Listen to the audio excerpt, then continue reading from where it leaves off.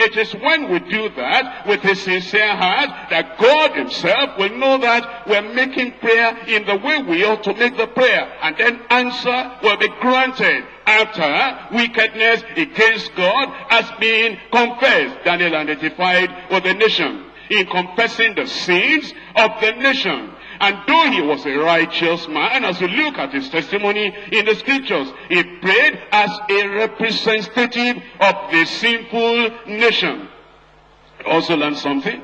In a way that Daniel confessed the sins of the nation, he actually made the confession in various ways. Turn with me now to Daniel chapter 9, and I'm reading it from verse 5. It says, we have sinned. And then he goes on, and then in verse 8, he tells us in verse 8, O Lord, to us belongeth confusion of face, and to our king, and to our princes, and to our fathers, because, listen to it again, we have sinned. And then he goes on, he comes to verse 11, he says, yea, all Israel have transgressed thy law, even by departing, that they might not obey thy voice. Therefore the curse is upon us, and the oath that is written in the law of Moses, the servant of God, because, listen to it again, we have sinned against you. Then he goes on, and he comes on now to verse 15,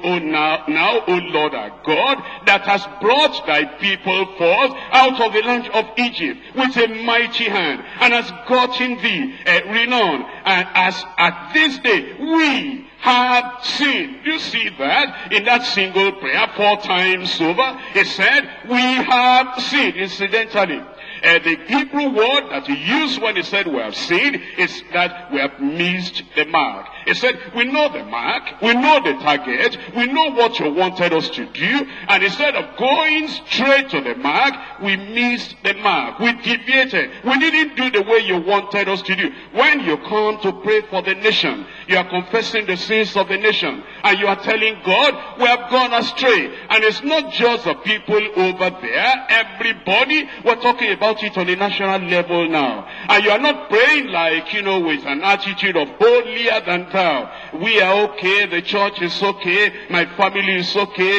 If everybody behaved like me, there would have been no problem in the country. No, that's not how to pray. You identify. Number 2, he said, look, come back to verse 5. He said, we have sinned and we have committed iniquity. He used another word here, which means when he said, we have committed iniquity, we have acted perversely. It looks like we didn't have the heart of men, and the heart of women, and the hearts of creatures of God. We had the heart of animals, and we behaved in a beastly manner. That's what Daniel was saying when he said, we have committed iniquity, we have acted perversely. Still look at verse 5, it tells us there, and we have done wickedly. In the original word, it said, we have premeditated evil. Look at the assassins in the nation, all those years. Look at how people lost their lives, all those years. Premeditated evil, that some people will sit down somewhere in a conspiracy and say, get rid of that man, get rid of that woman, get rid of that one. That's what Daniel was saying. He said, we as a nation, we have acted in such a way that we premeditated evil. Look at the latter part of verse 5. He said, we have rebelled, even by departing from thy precepts and from thy judgment. Now he called it rebellion. He said, we have defied divine authority. We have resisted the authority as God upon us. You see, when you come to confess and you come to tell God that, God, we are praying for the nation, then you come with all your heart burdened, and you are not in a hurry. You come in the presence of God, even though you are saying we have sinned, and we have committed iniquity, and we have done perversely, and we have done wickedly, and we have rebelled. And somebody will say, just say it in one sentence and let's go, because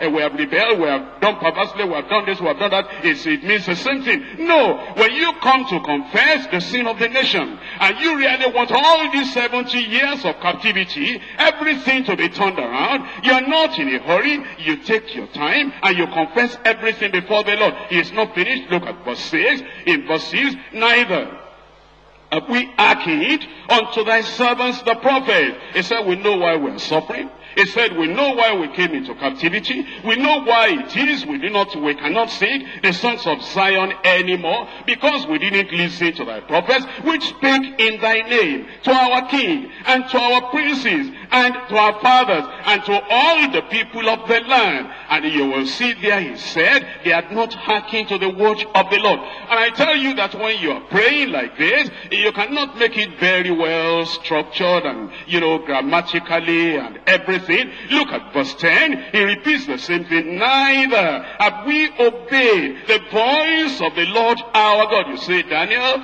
stop all this repetition and make do with it and finish in time. We want to go.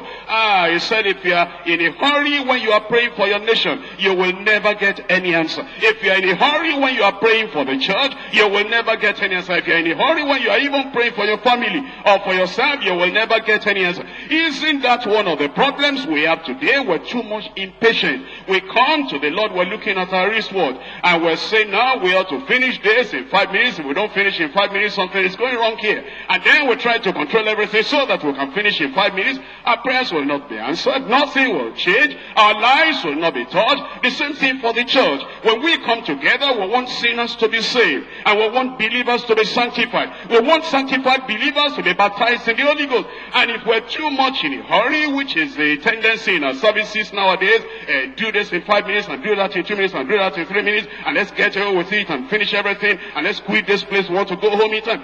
It will not be church. It will not be that we're coming in the presence of the Lord and we're laying a request before the Lord and we're patient before the Lord and we're saying, Lord, if it takes us 2 hours, if it takes us 3 hours, if it takes us the whole day, we come because there is a problem and we're presenting the problem in the sight of the Lord, and we're not going to quit until we know we're breakthrough, and we want the Lord to do something, and the Lord will do something in Jesus' name. And give me a greater amen.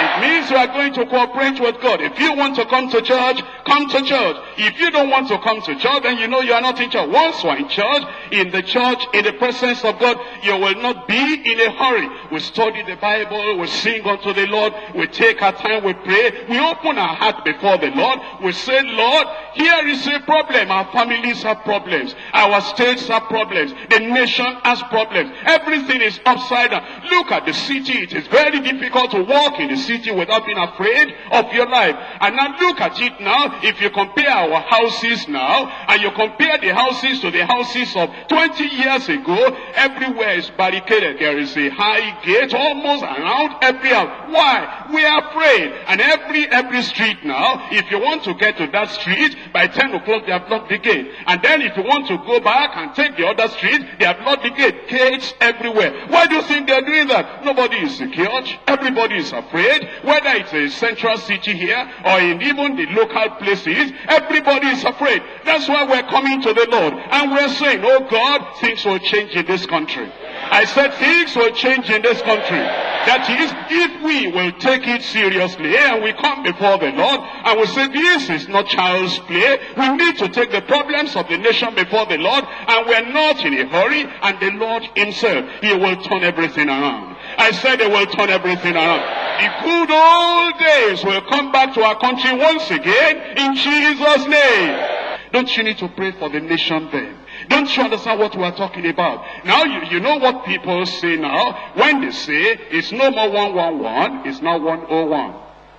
What do you mean by that? It's no more breakfast and lunch and supper. That's 111. It's now 101. You take breakfast, then you manage yourself wherever you can go, drink water, whatever it is in the afternoon. That's 0. And then in the evening, maybe if you can manage, you take a meal.